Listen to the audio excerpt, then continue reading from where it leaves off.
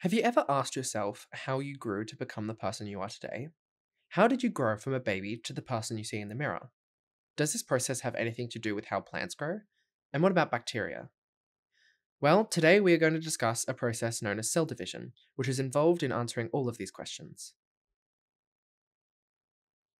Cell division has many functions, which may be different in different organisms. Its primary functions are involved in the reproduction of single celled organisms, in the growth and development of cells, and in the renewal of tissues. And this whole process involves duplicating genetic material to produce daughter cells. Now, there are different types of cell division, such as binary fission, mitosis, and meiosis, and all of these processes replicate the cell's genetic material before starting the process of division. So, first we are going to explore binary fission, which is the main method of asexual reproduction in prokaryotes. The process involves splitting one mother cell into two diploid daughter cells with identical genetic material. So here's what the process of binary fission looks like. Note that this is involving a prokaryote with circular DNA. Replication starts at the origin of replication, which splits into two, duplicating itself. And we can see this origin of replication in red at the top of the diagram on the right. Next, the origins of replication migrate to opposite poles of the cell, and the rest of the DNA is duplicated as this happens. The cell then pinches to make a cleavage furrow, and eventually this pinch results in the split of the cell into two identical daughter cells. Moving on to mitosis, this is a process that helps eukaryotes grow through asexual reproduction. Similarly to binary fission, it is a process that starts with a mother cell dividing into two identical and new daughter cells. Now, we can view mitosis by splitting the cell's life cycle into 6 phases, which are the prophase, the metaphase, the anaphase, the telophase, and cytokinesis, or IPMAT-C for short.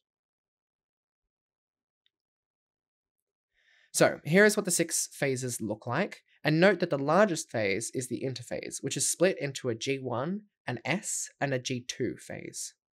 Mitosis then occurs, which includes the prophase, metaphase, anaphase, and telophase, followed by cytokinesis, which marks the end of mitosis.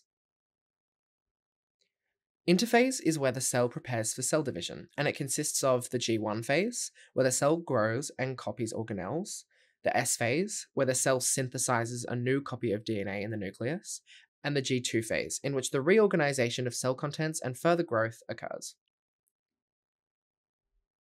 During prophase, the genetic material within the cell's nucleus becomes condensed into chromosomes so that they do not become entangled with one another. There is also the beginning of the formation of mitotic spindles, which are involved in the next phase. And finally, the nuclear envelope starts to break down. During metaphase, chromosomes begin aligning along the cell middle, known as the metaphase plate. Centrosomes, which are organelles that hold the spindle fibers, lie at the end of the cell.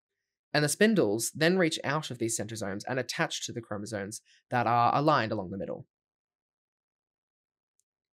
In the anaphase, sister chromatids are pulled apart, and note that chromatids are one half of a duplicated chromosome, and sister chromatids are the identical copies of a chromosome that are joined together by a common centromere. So, the split sister chromatids, now their own chromosomes, now move to the poles of the cell, and the cell then begins to elongate, and we can see this in this diagram here. In the telophase, 2 new nuclei start to form, one for each of the daughter cells that will remain after mitosis. Chromosomes then decondense, and the cleavage furrow begins to form, similar to in binary fission. Cytokinesis is simply the moment where the pinching of the cell finally results in the 2 daughter cells. So, it is the final cleavage of the material that results in the 2 cells. For some extra information, this complete division is facilitated by the constriction of actin filaments in animals, but by the growth of a cell plate in plants.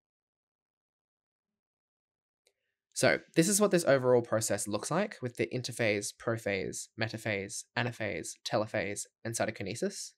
And note that this process starts off with one cell and ends with 2 diploid cells, which are identical to the original one. We'll now move on to meiosis, which is similar to mitosis in some ways, but some of the differences are outlined below. Firstly, The cell cycle we previously discussed does not just occur once, like in mitosis, but it actually occurs twice, with the exception of the interphase, which only happens once in both.